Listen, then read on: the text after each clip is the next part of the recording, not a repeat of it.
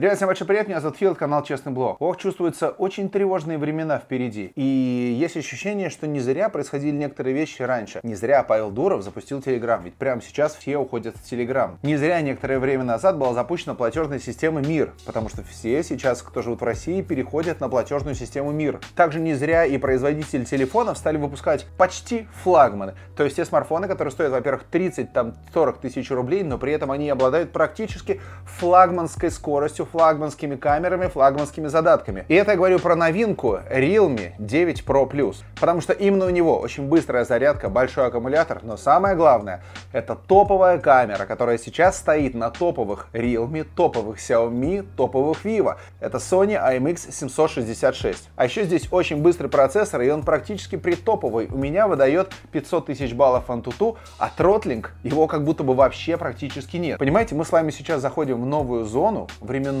когда мы будем, скорее всего, жить без флагманов. Вы вообще смотрели, сколько сейчас стоят флагманы? Galaxy S22 Ultra 230-240 тысяч рублей. iPhone 13 Pro тоже 200 с лишним тысяч рублей. Новый MacBook в топовой комплектации — 1 000 000. Мне вообще интересно, вот просто, пожалуйста, ответьте, пожалуйста, на вопрос. Вот те, кто сейчас смотрит это видео. Есть ли среди вас люди, которые готовы купить смартфон за 200 с лишним тысяч рублей? Ну, просто пишите, пожалуйста, если вы есть, то кто вы и как вас зовут, мы к вам придем. Вы, наверное, хороший человек. Короче, начинается время предфлагманов. И предфлагманы подготовились. Они дают очень крутые результаты, и ими очень кайфово пользоваться. Так, может быть, нам и не нужны в итоге флагманы, стоящие 100-200 тысяч рублей. Может быть, мы обойдемся смартфоном за 35? И вы знаете, я скину вам небольшой спойлер. На самом деле, с одной стороны, все очень сладко, а с другой стороны, компания Realme немножечко хитрит. Особенно, когда идет разговор про камеру. В общем, продолжаем вместе с вами отвлекаться от серьезных будней. Меня зовут Фил, канал Честный блог. Погнали!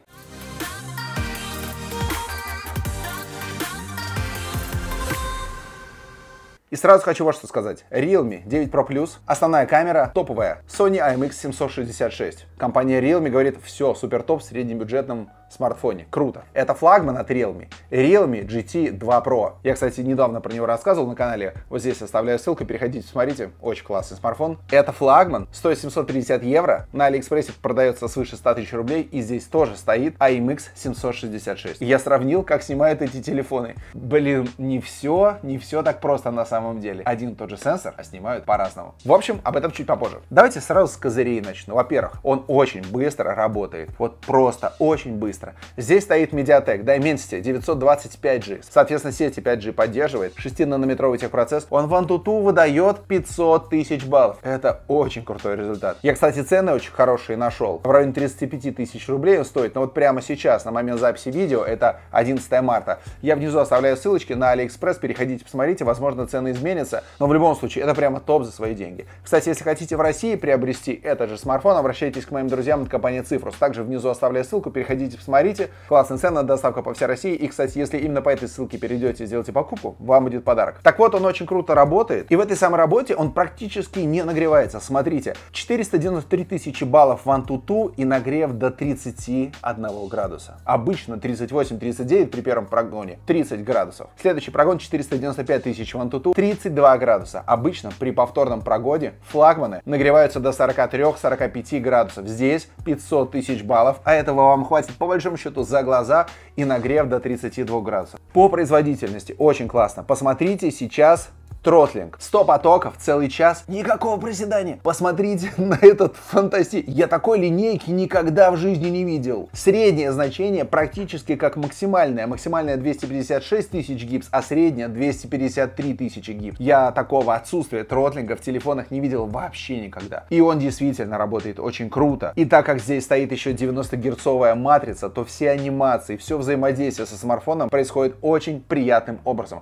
Ты прямо чувствуешь, что это практически флагман. Кстати, у него и виброотдача очень хорошая, потому что появились смартфоны средней ценовой категории типа Redmi Note 11 Pro, Realme 9 Pro Plus и другие, которые стоят 30 там с лишним тысяч рублей, но в итоге у них классная вибра. Так вот здесь классная вибра. И вот ты пользуешься этим смартфоном, вибра хорошая, очень быстрый. Стоит топовый сенсор от компании Sony. Здесь экран 90 Гц, это AMOLED экран. Очень быстрая зарядка в 60 Вт. За 45 минут примерно заряжается смартфон от 0 до 100. И аккумулятор сам на 4 4500 мАч, и вам этого аккумулятора точно хватит на 6-7 часов работы экрана. То есть вы легко можете растянуть работу этого смартфона на 1,5 или на 2 дня. Думаю, что есть момент, который может некоторых мужчин остановить, потому что этот смартфон, посмотрите, у него сзади в спинке встроены блестки.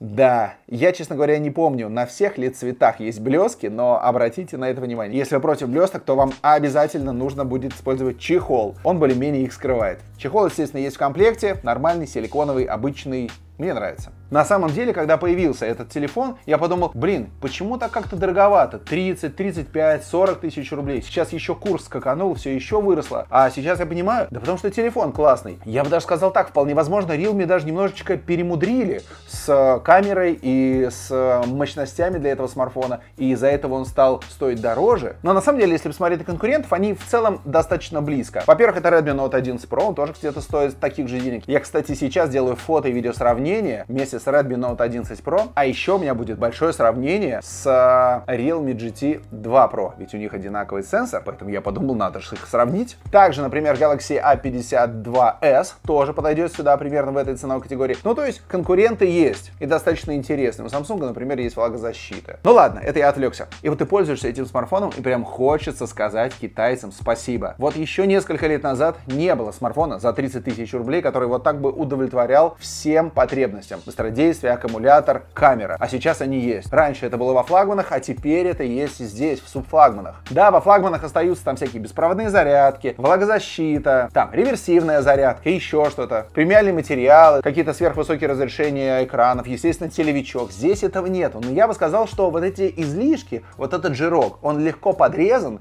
и в итоге ты пользуешься этим смартфоном, и в нем как бы есть все, что надо. Единственное, чего в нем, ну, именно нужного нету, наверное, карточки SD, microSD карточка, она отсутствует. Зато есть версия на 6128, 8128 и 8256. Кстати, внутренняя память практически быстрая, UFS 2.2. Так вот, давайте вернемся к экрану. 90 Гц, AMOLED, яркость в пике составляет 600 нит, это не какая-то невероятная величина, но на солнце все будет отлично видно, так как здесь AMOLED экран, глубокий черный и яркая картинка. Естественно, у нас есть Always On Display, на котором постоянно отображается время, заряд и уведомления. Я вообще, конечно же, рекомендую вам настраивать так, чтобы когда вы смартфон брали в руку, он считывал ваше лицо и сразу же разблокировался. Все, что для этого нужно, это активировать несколько опций. Первое, во-первых, конечно же, настроить разблокировку по лицу. Во-вторых, включить опцию, чтобы когда вы поднимали смартфон, он просыпался. А эту опцию можно настроить прямо здесь, в разделе «Лицо», где мы регистрируем наше лицо. Вот тут внизу написано «Поднять для активации». Все, нажимаете, у вас активируется история жестов, вы поднимаете, у вас включается экран. Дальше он сразу же вас сканирует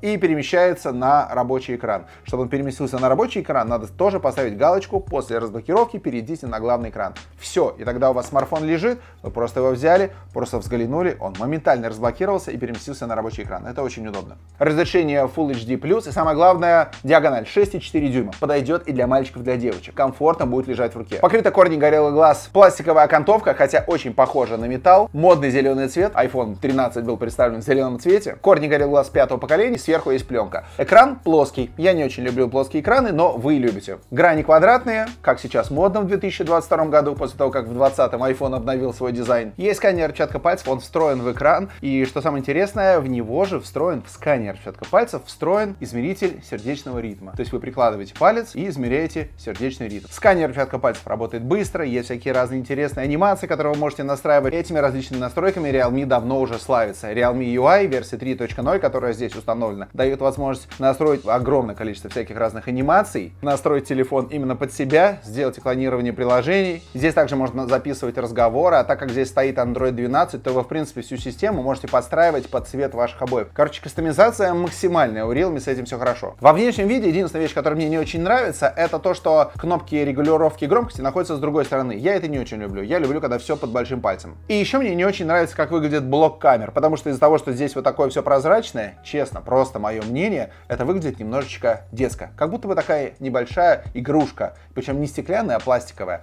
но с учетом того, что, напомню, здесь у нас сзади стекло. А еще здесь очень прикольное стерео, я не могу сказать, что оно очень громкое, но оно хорошо работает. Есть и низкие частоты, и серединка, и верха.